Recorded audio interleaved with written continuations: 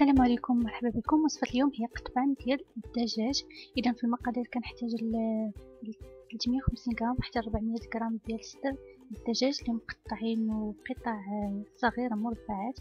اذا كنضيف عليه قليل من عصير الحامض، رشه من الملح والفلفل الاسود، ملعقه صغيره ديال صلصه الصوجا، وكذلك غنضيف قطرات من الطباسكو ممكن تعوضه بالهريسة، وغنضيف فص ديال الثوم او انا هنا ما متوفرش عندي، ضفت غير صلصه الثوم.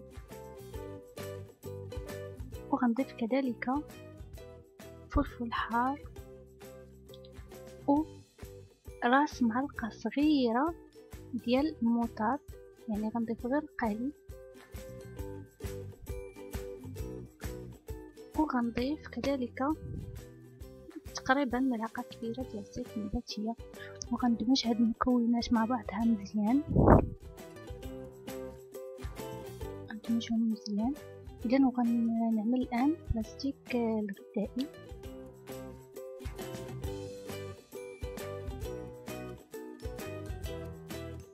وغنعملهم في الثلاجه وقد ما بقاو مرقدين قد ما مزيان، يعني نقدروا نخليهم حتى الليله كامله في المبرد عاد غنمروا الطهي ديالهم.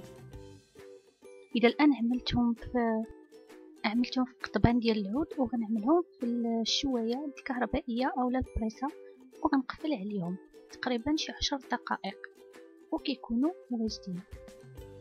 اذا نتمنى ان وصفه اليوم تنال اعجابكم،